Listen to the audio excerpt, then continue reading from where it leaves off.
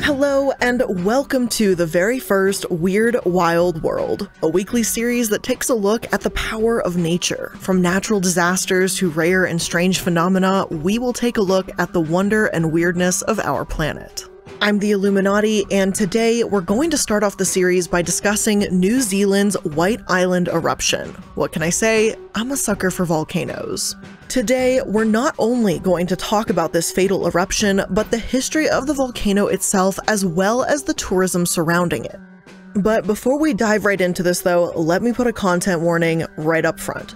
This is not some super exciting passive look at how volcanoes form and explode. There is a very sad story associated with what happened at White Island, and this is going to be quite serious. We're starting out this series a little bit more graphic than other ones personally, but I would say that this story absolutely stuck out with me and I had to dig into the past to lead up to what happened.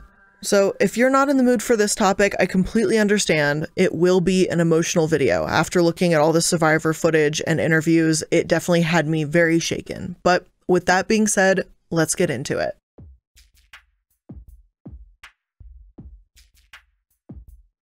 Whakaari, or White Island, is an active volcano about 30 miles from the east coast of the North Island of New Zealand, located in the Bay of Plenty. It was sighted and named by Captain James Cook in 1796, but there's an interesting little legend about how the island was actually formed in Maori folklore as well.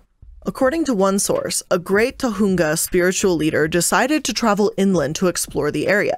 While he and his travel companions had a rest on the eastern side of Lake Taupo, he spotted a very beautiful mountain to the south. He decided he wanted to climb that mountain for a better view of the region. So it happened that he and his slave Aruho started their dangerous journey. The higher they climbed, the colder it got, and the cold froze their breath and made their fingers and feet stiff. He prayed to his sisters in Hawaii to send him fire to warm him. His sisters heard him praying and instantly sent the fire demons Te Pupu and Te Hoata to their brother who was fighting with death. The two demons swam as fast as possible through the Pacific to Whakaari, White Island. When they lifted their heads, the earth around them became a fiery pit, and this is what you can still find today on White Island. And although I will absolutely butcher every single name, I love listening to different folklore from different countries and hearing how they explain things before they understood, and just the history and the way that they were able to weave logic around what was going on. Oh my god, I love it. It's so cool. However, how White Island scientifically works is a little bit of a different story. It's estimated to be 150 to 200,000 years old, and it's New Zealand's most active volcano. According to my sources, it's a stratovolcano, a composite core volcano made of layers of andesite, a type of volcanic rock, and lava flows and pyroclastic deposits. Since human settlement in New Zealand, there has been continual low-level activity and small eruptions. Quite a lot of this activity in the 1900s is documented, though there may not be a ton of information on each specific event. Apparently, a crater formed in April 1933, and one that formed in 1947 was named Noisy Nelly. In 1962, a crater formed that was called Big John, and in 1966, another named Gulliver, and I'm kind of loving these names, honestly. However, there was a tragedy in the early 1900s involving White Island. According to a source, attempts were first made to mine sulfur on Whakaari, White Island around the beginning of the 20th century. Some sources say these attempts first began in 1885, but regardless, mining attempts were made. Sulfur was used in the manufacture of sulfuric acid and superphosphate fertilizer. On the 10th of September 1914, 10 miners were killed when part of the crater wall collapsed, causing a landslide. The only survivor was the mining company's cat, Peter the Great. White Island is New Zealand's most active volcano, known to Maori as Whakaari, which means to uplift or expose to view. Sulfur mining on Whakaari, White Island recommenced in the late 1920s but proved uneconomic and ceased during the early 1930s. A total of 11,000 tons had been obtained. So yeah, mining on an active volcano, I don't really envy anyone that had that job, but despite this, in 1953, White Island was declared a private scenic reserve and became a tourist destination. It's said that even 18,000 people would visit the island each year in its peak, and they'd walk around a path among the craters led by tour guides. But if there's anything I know about volcanoes, it's really simple. Don't mess with them. Although there was a fair amount of activity going on at this time, White Island didn't really start to pick up in activity until around 1975. From 1975 until 2001, there were frequent small eruptions, making this island's most active period in 100 years. Ash and gas plumes rose as high as 10 kilometers, lava bombs and blocks were thrown into the sea, and occasionally the glow of red-hot rock was visible at night from the Bay of Plenty coast. A new eruptive episode started in 2012. This produced ash explosions until August 2012, followed by a growth of a lava dome from September through December. Sulfur and steam eruptions followed in February through April 2013. Larger explosive eruptions occurred in August and October 2013. In April 2016, a moderate eruption impacting the whole of the main crater floor occurred and was followed by ash emissions in September.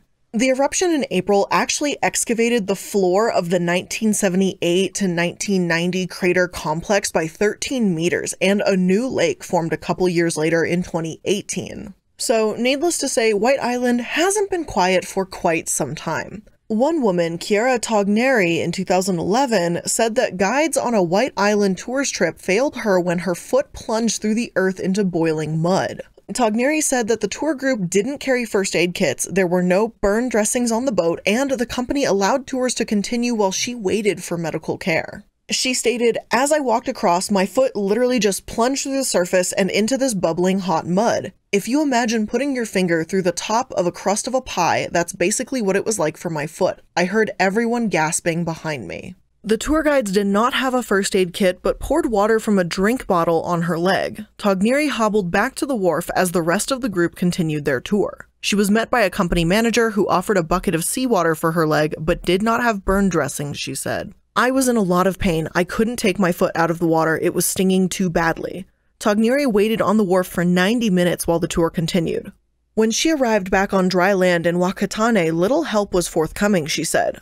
A company bus driver offered to take her back to Rotorua, but only after she had dropped everyone off. It was 5 hours before she received treatment for the burn at a hospital. She spent the remainder of her time in New Zealand hobbling to medical appointments every couple days, and her leg became infected. Togneri cut her trip short and flew back to the United Kingdom.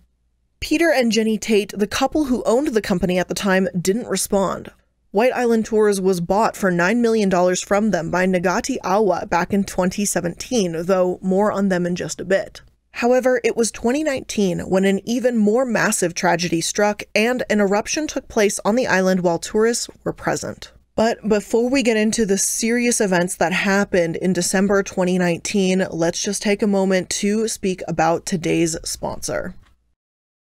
Today's episode is sponsored by me. Well, more specifically, it's sponsored by my merch shop, multilevelmerch.shop, and that is the place to find everything you need to support the show. We've got hoodies, sweatshirts, my personal favorite, mugs, and even phone cases in so many amazing designs. Maybe you want your own Yikes on Trikes designs, or join the Carb Crusaders. Either way, make sure you stay a good noodle, and there's designs for that too. Multilevelmerch.shop, and when you check out, use code WWW for the first episode of Weird Wild World to receive 10% off your order. We ship internationally, so make sure to check it out. The sale ends at the end of April, by the way, so make sure you stop by and grab some merch while the sale's going on. Love you guys. Let's get back to the episode.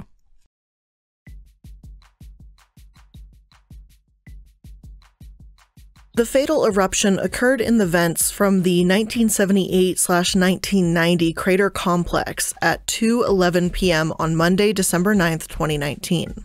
Seconds before the eruption, disturbing images show tourists walking inside craters of the volcano, unaware of the danger they were in. Images reportedly caught by GeoNet, an agency that observes White Island with webcams, seismometers, and UV spectrometers, caught some of these tourists in some of their last moments. But how did they miss this? If the volcano was going to erupt, wouldn't they see some kind of unusual activity or sign? Well, it turns out that they did. 3 months before the eruption in September, GeoNet reported small geyser-like explosions of mud and steam happening inside the crater. Since the crater lake level had risen, covering some active vents with water, this was easily explained and no cause for concern. Volcanologist Steve Sherburne is quoted as saying, "They do not pose any hazard to visitors to the island and are not a sign of increasing volcanic activity at that time. However, a month later in October, things began to change." According to one source, while the volcanic alert level remained at 1 out of 5, GeoNet reported an increase in activity and a level of uncertainty about what this means. There had been a notable change in the volcano's sulfur dioxide output and its level of volcanic tremors, with both factors at their highest mark since 2016, when White Island last erupted. Sulfur dioxide is produced by magma beneath the surface of the Earth. Its increase suggested more gas was passing through the volcano from these depths. But these sorts of fluctuations are common in volcanoes and could conceivably be caused by all sorts of things. The agency said there was slight uncertainty about the exact meaning of its data. While the pattern of signals shows similarities with the 2011 to 2016 period and could suggest that White Island may be entering a period where eruptive activity is more likely than normal, recent observations can also be explained by the increased gas flux, said GeoNet volcanologist Yannick Baer. Personally, I believe that this is when the tours should have stopped. I'm obviously not a volcanologist, but shouldn't it be common sense to know that increased activity and uncertainty means, hey, something bad could happen, so maybe we shouldn't send people to a volcanic island? This was a minor eruption as far as volcanoes go, but in terms of safety, even a minor volcanic event can be deadly. And yet, so many warning signs seem to be completely ignored.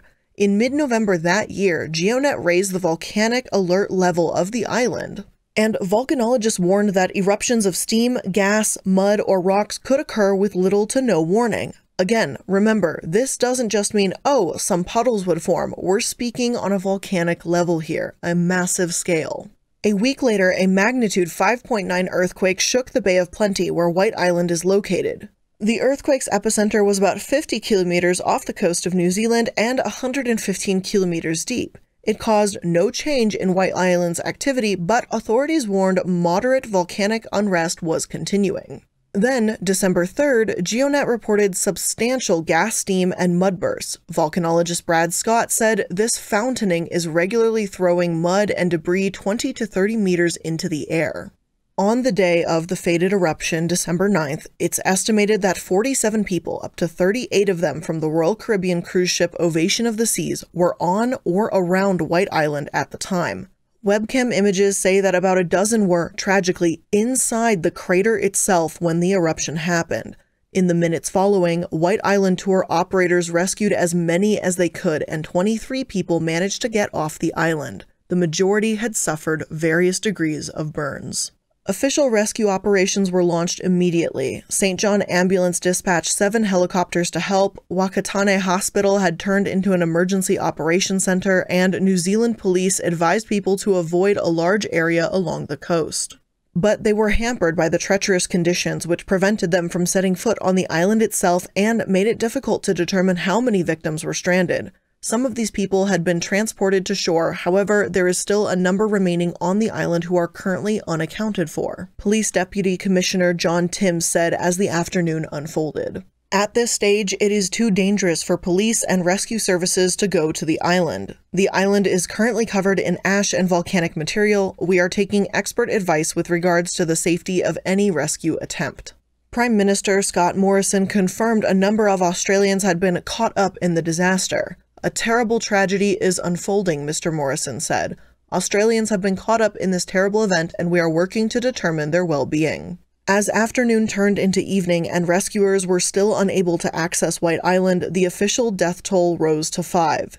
"The physical environment is unsafe for us to return," said Mr. Timms. He said at least a double-digit number of people remained on the island, but emergency services would not be in a position to reach it until at least the next day. Tragically, on December 10th, it was announced that aerial reconnaissance found no signs of life at any point on the island. Mr. Morrison confirmed 24 Australians had been visiting the island and 11 were still missing at that point, with 13 others hospitalized. Police took DNA from the mortal remains to confirm who had passed away. Of the 47 people on the island, there were 25 females, 22 males, from ages 14 to 72 years old. There were 5 New Zealanders, 24 Australians, 4 Germans, 9 Americans, 2 Chinese, 2 from the UK, and 1 Malaysian Australian. The official death count was 22, although some sources say 21, and only later was it revealed that an emergency management plan dealing with a potential eruption at White Island had never actually been finalized. So, what went incredibly wrong? Why was anyone touring there to begin with, if no evacuation plan for this active volcano was even made? I wanted to find out what happened, so I started with this documentary, Trapped in the Volcano. And I searched for answers and for a solid timeline of events, and here's what I found.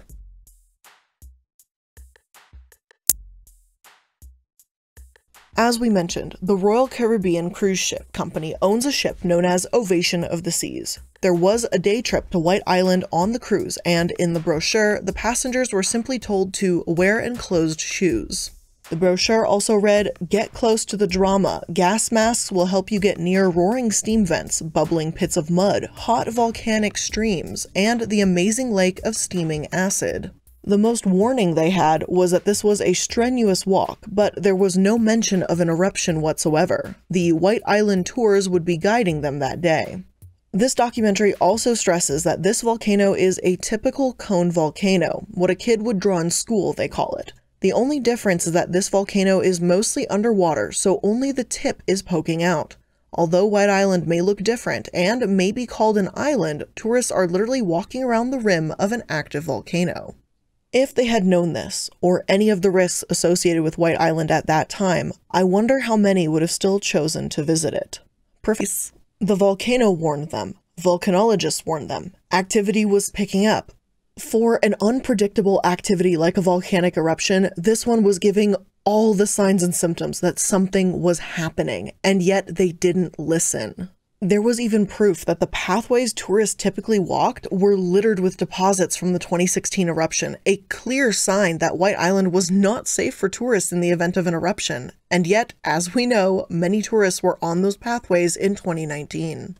I do think that tourists should consider risks when they travel, but in this case, how could they? They really weren't given any idea of the risk associated with it, and it was billed to them as a perfectly safe activity. I don't think it's that much of a stretch to assume that your tour guide or the cruise ship you're on wouldn't advertise and encourage a walk. It's wrong. The photos and videos of White Island, it is absolutely gorgeous, and I can understand why people would be excited to visit. Hell, I would be excited to visit, but seeing footage of Crater Lake with the people standing there only minutes before it erupted, it's eerie, it's upsetting, and it's not so beautiful anymore, knowing what was to come only moments later.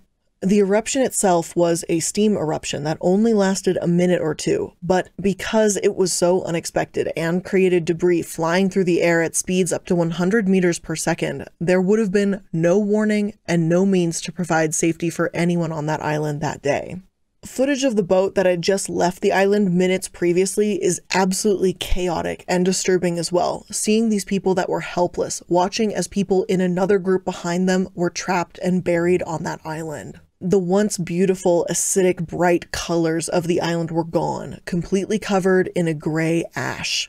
A few people were swimming out to inflatable rescue boats. Many of survivors had ash in their mouths. And one woman described the skin as dripping off people like wax. The oldest of the group, John, 72 years old, was turning purple and felt cold from how intense his burns were and his skin loss. He did survive, but his son, Chris, did not. A rescue mission was launched, but even on the helicopter ride, one of the survivors passed away. One of the helicopter pilots, Tim Story, describes simply finding body after body, seeing several people pass away, including tour guides that had tried to give people first aid. Another article describes Story's rescue mission and reads, "At first, when Story came across 2 young women, Crystal Browett and either Jessica Richards or Zoe Hosking, lying unconscious next to each other, he thought they were dead, but feeling a pulse, he found one on both. A few yards downhill, lying next to a stream, Tiffany Mangi was showing no signs of life. 50 yards away, one of the Hollander boys was breathing. Looking for Hayden, Law followed a set of footprints in the ash leading away from the main group, past Mangi, towards the sea. His friend was 40 yards on, lying by the same stream, unresponsive. Winona Langford was nearby. She also wasn't moving. As the three pilots worked, they were able to piece together some of what happened. From where they were, the walkers would have seen the initial eruption. Behind a boulder, Story and Law came across a small pile of phones and tablets. Video from them would later confirm that several had stopped to film the steam cloud. What none of them could have seen until it crested the lip and consumed them was the horizontal blast of rock, ash, and acid mist. Many injuries were to their anterior sides, suggesting that they were facing it when it hit. Superintendent Andy McGregor, police district commander of the Bay of Plenty, said, "In the ash was hydrochloride, hydrofluoride, and sulfur dioxide. Mix those with water and you get hydrochloric acid, hydrofluoric acid, which attacks calcium, and sulfuric acid. So you've got superheated gases, you've got the blast, and you've got the acid atmosphere. Imagine what that does." The pilots didn't have to. Along with the burns, they found evidence of the eruption's force. Law noted numerous shrapnel injuries and signs of internal damage. Story came across one man with part of his head missing. Amid the carnage were signs of courage and sacrifice. A guide's medical kit sitting among the group was probably carried there by Hayden or Mangi after the blast. Many of the injured were wearing gas masks that looked to have been placed on them after they'd lost consciousness. In Mangi's outstretched hand was an asthma inhaler, as though he were passing it to someone when he succumbed. The footprints described almost unbelievable heroism. Atop the ash, they had to have made after the eruption and seemed to indicate that Hayden had backtracked and tried to lead his group away from the crater towards the ocean. The position of his body, Mangi's, and Winona's suggested that, in the darkness of the ash cloud, they were following the stream downhill. None of them made it, but Winona's elder brother, Jesse, had run all the way down to the jetty. As they processed what they were seeing, the pilots steeled themselves with the thought that they had arrived in time. Most of the injured were hanging on, if barely. The pilots understood that rescue crews were en route. "I think they were only about 4 or 5 miles away," Story said. Then, sometime between 3:25 and 3:30, Funnel came back on the radio. The rescuers had been ordered to Whakatane. No help was coming. The pilots were on their own. It's also said Story later hassled police to find out who survived, and personally, I don't think hassle is really the right word here. He seemed to be asking because, in all the chaos, he and the other pilots lost track of who was pulled off the island. Hassling here just kind of means more like he questioned them a bit, but it wasn't harassment or anything. But regardless of that, Story and the other pilots risked their lives to help these survivors, without a doubt. Fears of another eruption delayed the rescue mission to bring 8 bodies left on the island home. When a rescue team did arrive, only 6 remained. The bodies of Hayden Marshall Inman and Winona Langford had been washed away by heavy rain. In total, 19 of the 21 people that died were from Ovation of the Seas. It's also said that Hayden's body was eventually found lying on the seabed by Navy divers a few days later. However, his body fell off their boat in a heavy swell and sank hundreds of feet in the water. The search for Hayden and Winona was sadly called off on Christmas Eve. If you would like to read more or watch more of these personal stories, I do highly recommend that you take a look at that documentary. It is incredibly heavy and difficult to get through, and I'm warning you now, I cried at least twice. After the eruption, as one source states, hundreds of columnists and radio hosts would take a different view. How crazy do you have to be, they would ask, to go walking around a live volcano, let alone run a business taking people there? And the truth was, not crazy at all. Compared with climbing or jet boating, or even swimming or driving a car, visiting a volcano is relatively safe. A 2017 Journal of Applied Volcanology survey of every recorded volcano fatality for the past 5 centuries found that an average of 1 tourist, climber, camper, student, pilgrim, or park warden died every year on a volcano. Instead, like earthquakes and tsunamis, most volcano deaths occur among people who live in the area. The journal counted 800 million residents within 6 miles of the world's 1,508 active volcanoes. and reported that 216,035 had died within the past 517 years, though today, with early warnings and evacuation drills, years can pass without a single one of those either.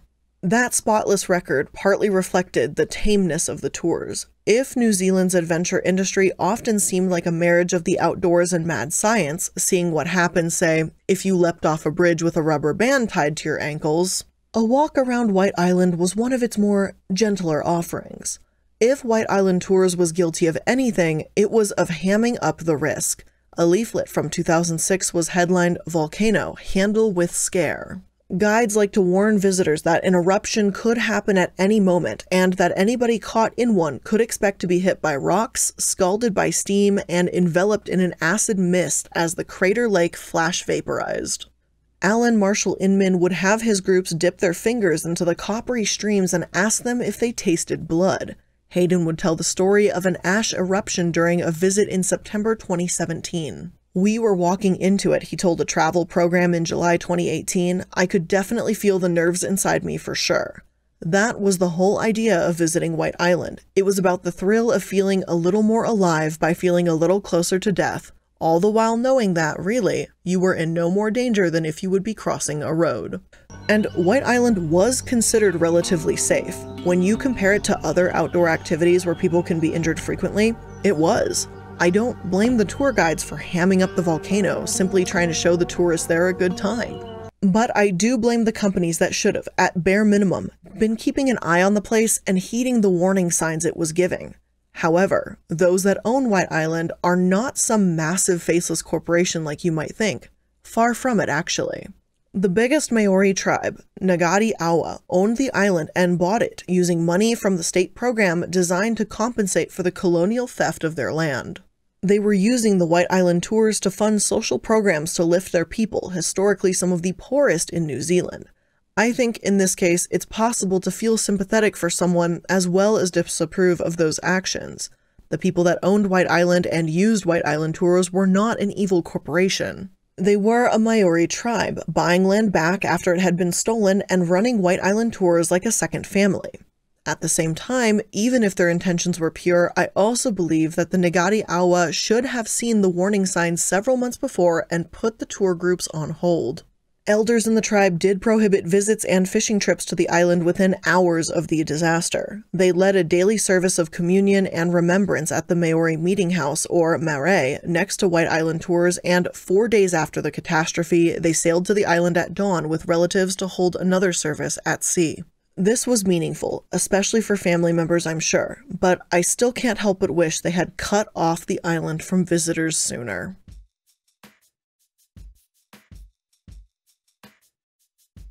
This case, however, is not nearly as straightforward as you think it might be. There's a 1972 law that effectively bans personal injury lawsuits in New Zealand. Instead, the government set up a law where they agree to foot the bill for the dead and injured. However, after the deaths of 37 tourists between 2006 and 2009, and the deaths of 29 miners in a methane explosion in 2010, and an earthquake that killed 185 people in the largest city, new regulations needed to be imposed. The result in 2013 was a stringent new set of health and safety regulations policed by a new government agency, WorkSafe, with the power to impose million-dollar fines and imprison offenders for up to 5 years. New Zealand's adventure operators were required to obtain WorkSafe certification and submit to regular inspections. White Island Tours wasn't affected really since it had a clean record. A WorkSafe inspector 2 months before the eruption raised absolutely no concerns. And yet, the survivors required so many skin grafts that a global order was put in for 33.8 square meters, the equivalent of 16 bodies worth of skin. One 19-year-old Jesse Langford had burns on over 90% of his body as he ran through the crater. On December 30th, he wrote a eulogy for his father, mother, and sister who passed away during the eruption. From his hospital bed, he watched a live stream of their funeral. The past weeks have taught me that when times are tough, you have to find the inner strength that pushes you to persevere. You always have a bit more in you, he wrote. Some of the most recent updates around this case that I was able to find said that WorkSafe is charging 13 parties, 10 organizations, and 3 people. 9 of the groups are charged with failing to ensure the health and safety of workers and others, while the other is charged with failing to control a workplace. Each of these charges carries a maximum fine of more than $1 million. The 3 individuals face smaller fines charged under a provision that requires people with significant influence over a company to exercise due diligence in meeting health and safety obligations. The parties were only very recently named, too. According to New Zealand Herald, they are White Island Tours, Wakare Management, and its directors James, Peter, and Andrew Buttle, Kahu New Zealand, and National Emergency Management Agency, GNS Science, Volcanic Air Safaris, and Arius Limited. There's been some pushback from the defendants as far as which court this should be filed under, but otherwise this case is still very much in its early stages. There may be more released, but for right now, this is what we've got.